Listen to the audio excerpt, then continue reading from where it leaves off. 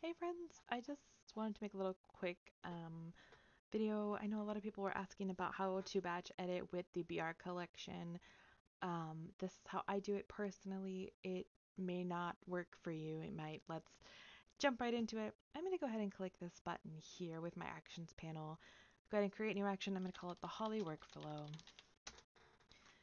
Now I'm going to come back up, and the way that it works is you kind of go through and select the actions that you would like to apply across the board to all of your images. So let's say I wanted to go ahead and boost the background, and then you would click play.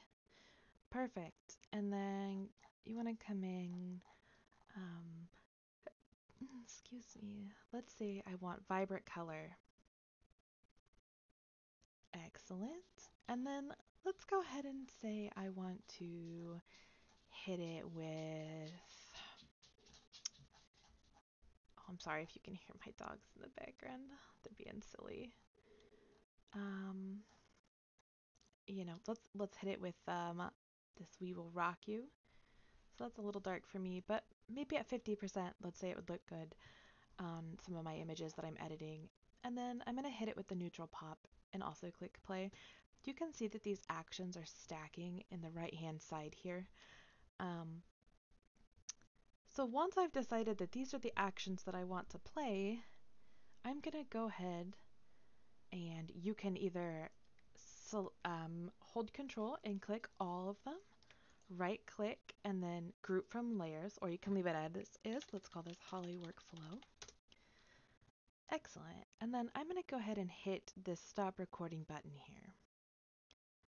So when I right click that, you can see, or left click, you can see that there's all these layers in here. So I'm going to go ahead and take this all the way back,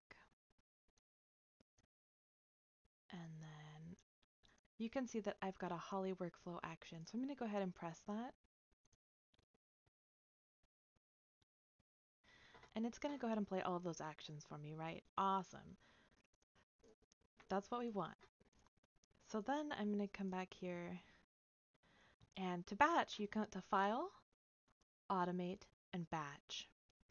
Then you would select the action panel, which it's in the Bohemian Rhapsody, the action you'd like to use, the custom workflow, um, and you can select your folder. So I had a senior session here, and then you click OK. Once you do that, it's going to open up all of these images. It's going to apply that preset to all of those images. You can come in, mask it, and adjust it. If it was something that you were confident you absolutely do not need adjusting on, you can also set it to open, edit, and close. Like if you're doing like the portraiture or the painterly at the end where it's going to flatten your image anyway, you can set it up to auto-save right after using it.